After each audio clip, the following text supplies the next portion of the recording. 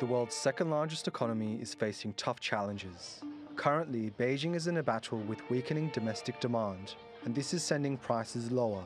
Since the beginning of last year, inflation has been on a downward trend, diving to the negative mark after October, hitting negative 0.8% in January this year.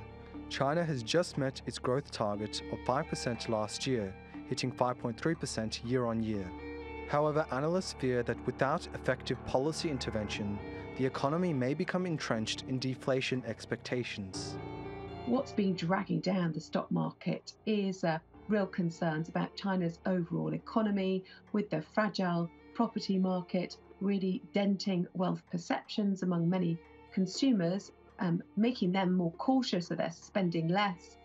And meanwhile, companies have also been hit by lower demand from overseas because of high interest rates in other countries around the world and more difficult economic conditions. And this is all really conspired against China's economy.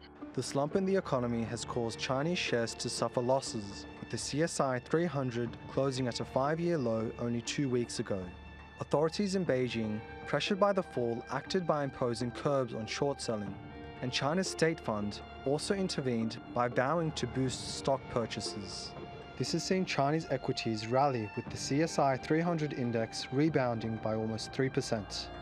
The CSI 100 index of smaller capitalized companies also soared by a record 8.1%, and the Hang Seng index rose 4%, its biggest gain since July last year. There's been a variety of measures, so regulators have imposed fresh curbs on short selling, and also state investors said they were expanding their stock buying. So, for example, a sovereign fund buying more ETFs, exchange traded funds, to support the markets. But also there was quite a surprise cut to the amount of cash that banks have to keep on hold in reserve as a kind of capital buffer. And this is to try and help boost lending both to households but also to companies as well. Analysts say markets are reacting positively to this pumping of money into stocks. But as China's internal issues of low domestic demand and a struggling property sector continue, China's economic challenges may persist. Emre Boz, TRT World. For more on this now, we are joined by Liang Ding. He is a micro-hive economist and strategist. Thank you very much for being with us today. Right, so we saw a big drop in January in the Chinese CPI print. First of all, what are the main drivers behind this figure? Yeah, you are right. I think the minus 0.8% was the lowest level post global financial crisis. I think an easy answer to this question is due to the mismatch of Chinese New Year holiday season.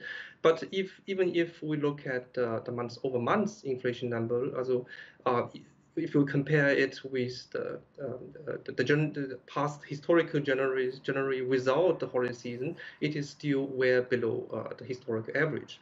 I think the reason is for the inflation is that actually we have to differentiate between the goods sector and the service sector. In the service sectors, actually we don't have a deflation problem. It is more a problem in the goods sector, and in the goods sector there are still two kinds of deflation. I think there are some sectors actually the demand is actually very strong. If you look at cars or the goods sector, or food, for example, but just there too much supply there.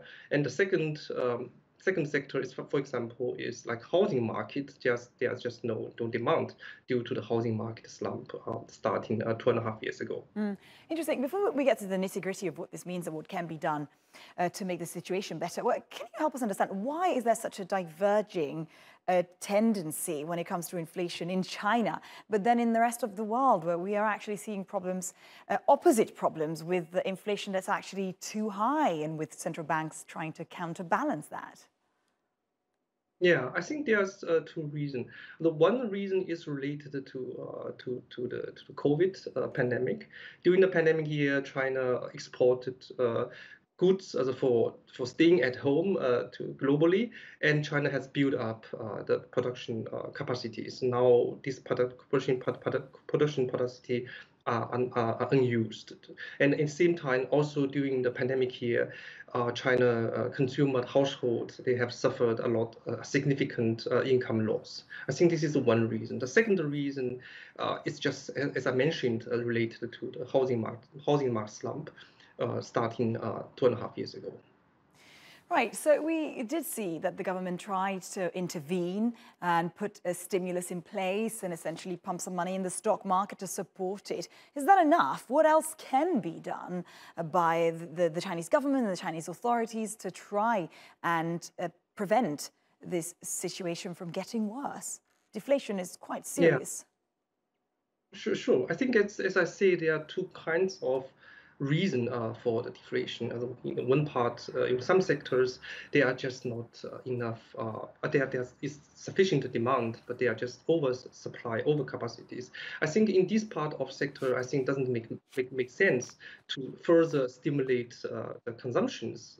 You cannot just buy cars every year, right? So I think the effort should be done to reduce the production capacity. This is the one part of economy. In other part of economy, like for example, in the housing sectors, there are demand, I think, but due to the still very high mortgage rate and still very high uncertainties where the buyers can't get their home delivered, then I think the government should add lower interest rates and actually also make sure that the apartments will be delivered.